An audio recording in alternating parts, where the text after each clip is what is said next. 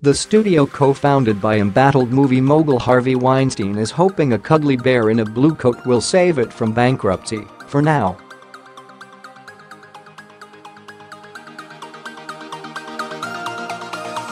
Weinstein Co.and French-owned production company StudioCanal have sold the North American distribution rights for the kids' movie Paddington to Warner Bros.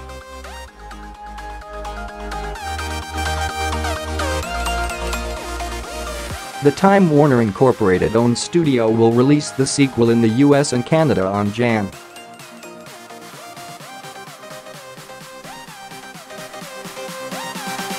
12. Warner Bros.said Wednesday.The purchase price was more than $30 million and may buy the New York-based Weinstein Company.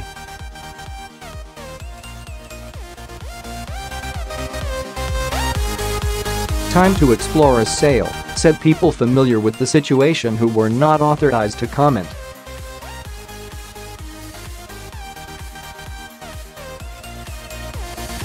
However, most of the money from the sale of rights goes to StudioCanal, owned by French conglomerate Vivendi, one person familiar with the matter said.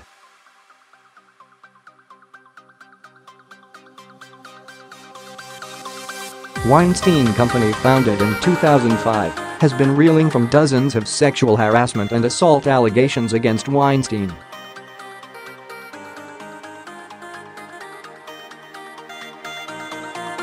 The scandal has widened in recent weeks to include criminal investigations in several cities and multiple civil lawsuits against the company.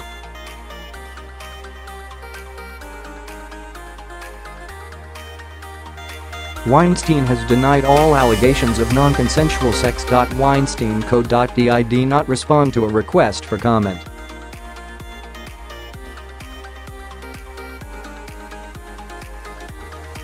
Warner Bros.'s purchase of the domestic film rights follows speculation that Weinstein Company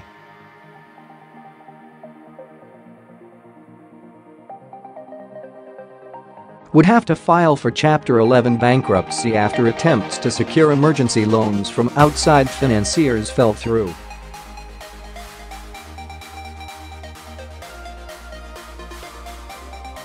Thomas Barrack's Colony Capital dropped its bid to buy the struggling mini-studio after pulling out of a preliminary agreement to provide a much-needed cash infusion.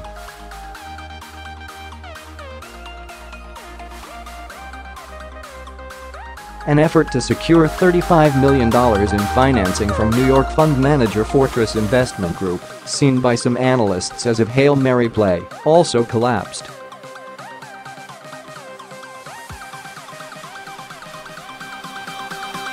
It's still unclear who would ultimately be willing to step in to buy all or part of Weinstein Company.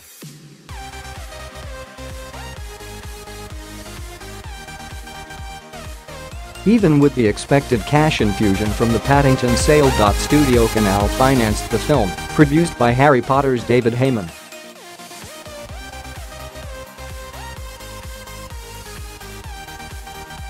It was originally set to be released in the U.S. and Canada by Weinstein Company's TWC Dimension label, but Heyman has publicly tried to distance the family movie from the company.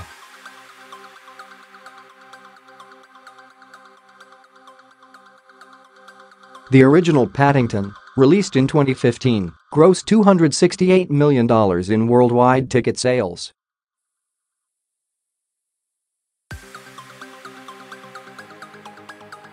The sequel opened in Britain last weekend with a solid $10.9 million from that country.